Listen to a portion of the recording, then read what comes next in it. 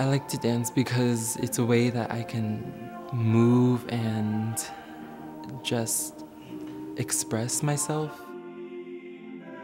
I like to show other people what I've created, what I've felt, and say, this is where I come from, and this is how I feel about this, and this is what I created from just that feeling. In order to be a successful artist, you have to acquire a sort of fearlessness about your life and the work that you do. And kids come here and they find people who are totally different than they are, but they're also exactly the same, in that they have complete respect for what one another are doing. So they don't need to be defensive about what they've chosen to follow in life. They don't need to come up with a justification for spending, 6 hours a day practicing the piano or working in the dance studio. And with that, they can sort of shed those typical society judgments, and they can be who they are.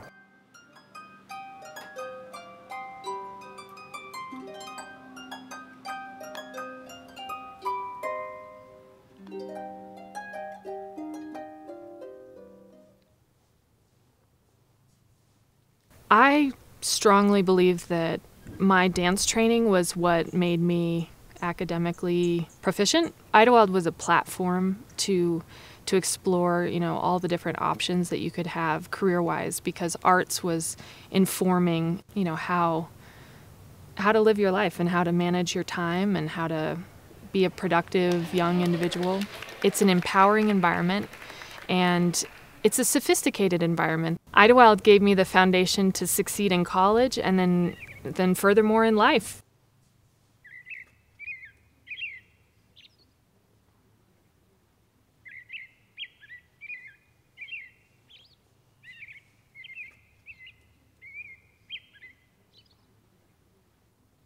We have a very strong academic program to go with our arts, and some people would say that that's because, well, if you don't succeed as an artist, you got to be able to do something else, so you should have this academic program. But that's really missing the point. In order to be an artist, you have to have time, and you have to have the space in order to go deep into your craft, whether it's painting or dancing or being an actor or whatever it is. And then you have to have this academic education in order to have breadth. Otherwise, you're going to be an artist with nothing to say if you don't know anything about the world or anything about other cultures or people. So they study either creative writing, dance, fashion design, film and digital media, music, theater, or visual art. Half of their day is spent diving deep into one of those art forms, whichever one they choose. And then for the rest of the time, they're studying a college prep academic program. Our school actually started as a summer program following World War II. It has always been for students of all ages, but today it ranges from our Children's Center, where they're 5 years old, to our adult program, where they are much older than 5 years old. If they can come up the hill and take classes and immerse themselves in the arts in this beautiful campus, then we invite them to be a part of our summer program. Part of the joy in my life is to take what little I know about music and give it away. I come to Idyllwild every summer, now for 28 years in a row, because I love the idea of the power of music as a vehicle to transform lives. Working with children is more a formative stage, and the idea here is to help them develop a musical understanding, not only to play the instrument better, but to play the instrument better with other people in a collaborative adventure. And the real dream I have is for them to go on, not so much seeking a career, although that's fine, but actually as weekend warriors, so that they're in Poughkeepsie, New York as a lawyer, but on the weekend they're playing viola in the Poughkeepsie String Quartet. So the idea is to keep doing music forever. I've always been a natural player. Music is a total gift to me. I have no idea how I know music.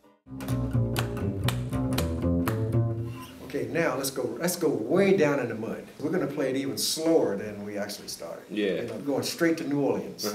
Okay. All right. All right. You ready? Yeah. Okay.